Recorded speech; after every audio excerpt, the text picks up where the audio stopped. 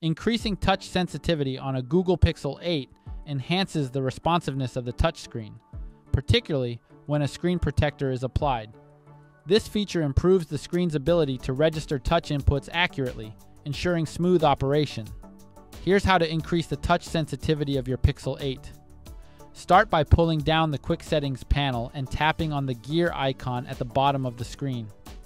This will open the Settings app on your Pixel 8. Scroll down until you find the Display option and tap on it.